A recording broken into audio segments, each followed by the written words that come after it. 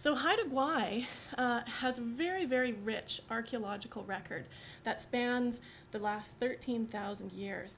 And we hope to show that, that we have a wealth of archaeological resources preserved in the Gwaii Haanas marine environment, and that also archaeological work can really help to understand marine ecosystems in pre-industrial times.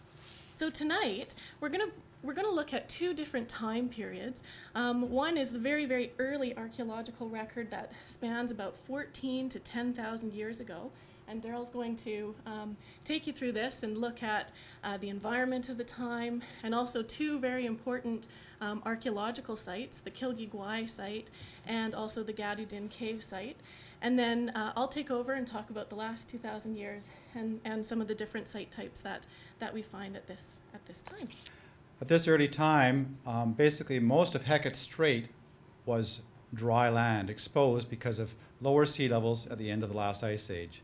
It was a broad, open plain with no more than 100 meters of relief all the way across. And in fact, in the early times, around 14,000 years ago, it was basically a coastal tundra type environment. And it wasn't until 1,000 years or so later that the first forests started to move in and the environment became closer and closer to what we think of as Haida Gwaii today.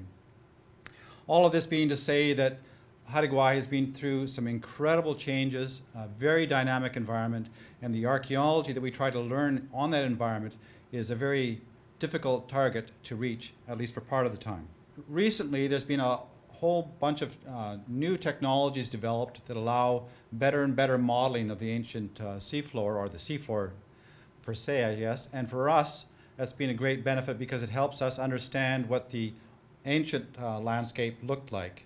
So obviously, the Canadian Hydrographic Service is doing the survey primarily for charting the oceans, but the side benefit for us is that we get very, very detailed imagery of the seafloor. And I'm going to focus on one small area really, but in the lower part here is a blow-up of here. This is Juan Perez Sound. And a bit more detail here of southern Juan Perez Sound, where most of the work we've done with the Geological Survey of Canada, Parks Canada, and other institutions working together has taken place. And in this image we can see Juan Perez Sound, the deeper waters, being the location of the former sort of head of the glaciers that went out towards Hecate Strait. And so at the far right, where it says terminal moraine, that's where as far as the glaciers reached about 16,000 years ago, and they left behind large ridges of gravel and rock and material carried up by the glacier. This is sort of a composite image of the seafloor of southern Hecate Strait, or Juan Perez Sound, and gives you an idea of the kind of detail we can pick up in the area, what is a small little bit of what is now within the Gwaii Haanas marine proposed reserve there. And in this image we can see, so this is, if you imagine sea level being about 150 meters lower than today, all of the features that we see here are part of the terrestrial landscape back then, 14,000 years ago. So we can pick out old river channels flowing out to what was then a lake, a whole series of deltas from different positions along of the ocean as it moved up, terraces along the river channel, gravel bars and bird's foot deltas and things like that, lakes, all kinds of features that are very, very relevant for archaeology if we want to try to find evidence of people on that landscape. So this is 14,000 years ago in southern Juan Perez Sound. 13,000, 12,000, 11,500, 10,700, which is the same as it is today, and 10,200 when sea level was actually 15 meters higher than present. So very, very rapid sea level rise. And as you can imagine, that had lots of consequences for where people may have lived on the landscape in the past and how we might have challenges to try to find that evidence. And we've done a bit of work looking again at the same area of Juan Perez Sound, working with the Geological Survey of Canada and Canadian Hydrographic Service, working with this model and then going out with CHS or the DFO ships and sampling the seafloor on specific targets, old river terraces, lake shores, deltas and such, And within that we used this as a primary tool, which was a dredge bucket dropped off the back of the ship, dropped down to the target sites, and then we pull up half a cubic meter or so of the seafloor, and then look through that to see if we can find any archaeological or early environmental evidence. And archaeologically, not a great deal, but we did find one archaeological site at about 53 meters water depth in the western part of Juan Perez Sound. We also found a couple of locations where there were intact forest floors, perfectly preserved, down up to 145 meters below sea level today.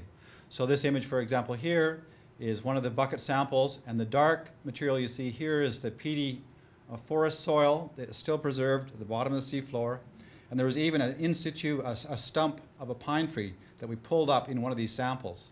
And we dated that pine stump to 14,000 years ago, sitting on a terrace 145 meters below sea level today. This is the old lake basin here, and then a terrace on the shore of that lake that we hope to sample, but it's about 5 meters or 10 meters too deep for conventional scuba diving.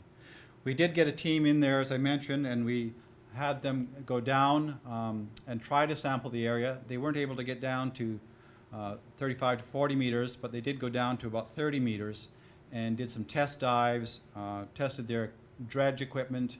They collected material down there, and we brought it up to the surface and then did some screening with a sifting screen to see if there was anything there. And hopefully we'll be able to get back at this program in the next year or two and have a closer look at this area, which we think has great archaeological potential. But there are quite a number of archaeological sites that are currently in the intertidal zone. They're very visible because of erosional activity, ocean waves and currents and such. And I'll talk briefly about a site we call Kilgi Gwaii, the very south end of Haida Gwaii. It's a really interesting site. It dates to about 10,700 years ago. This is the site, this is Ellen Island, and the archaeological site is just here. This is Rose Harbor, an old whaling station from the turn of the century. Hecate Strait in the distance, and the Pacific Ocean is right behind us. Working there was quite a challenge, working between the tides. Very, very inclement weather all the time we were there. So basically the team would go in there, work away in excavations, as you see right here, for a few hours. The tide would come in, and we'd have to come back the next day. As I mentioned, it dates to about 10,700 years. This is excavations in progress here. And some of the detail of the shell midden that's preserved here. It's a remarkable site in that it's basically intact to the point from where it was drowned about 10,700 years ago as sea level rose up beyond this point. We see a number of bone tools, stone tools, shellfish remains, whole variety of fish, and other animal remains as well. And what's really amazing about this site, although one of the many amazing things about it, is that it has very good preservation of wooden artifacts. So these are wooden tools and cordage and things like that that were drowned by the sea 10,700 years ago and have survived because they've been effectively underwater for the past 10,700 years. And as well as the sort of conventional archaeological material, a lot of fauna, animal remains that show that people were very, very fluent with living in a maritime and marine area, including many species, a number of species that can only be gathered by going offshore. So as you can see, about 20 species of birds and fish, quite a number of mammals, lots of black bear. Clearly, not only was the environment very functional, very productive at that time, but the people were very, very fluent with use of that area.